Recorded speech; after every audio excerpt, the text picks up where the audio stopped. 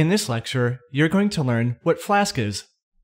The author of Flask describes it as a micro-framework for Python based on Werkzeug, Jinja 2, and good intentions. That's a very good definition of Flask, but it's also filled with a number of terms that you might not be familiar with. Werkzeug is a utility library for WSGI, and WSGI stands for Web Server Gateway Interface. It is a universal interface between web servers and web applications, and it's also a PEP standard. This is a really deep topic that we don't need to go into, but just understand that if we're talking about levels of abstraction, then you can think of WSGI as the lowest level, and then on top of that there's Werkzeug, and then finally on top of that we have Flask.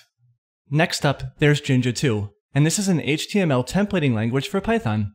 So we could say Flask is composed of a few popular libraries, and it introduces a few opinions of its own to provide a pleasant web application developing experience.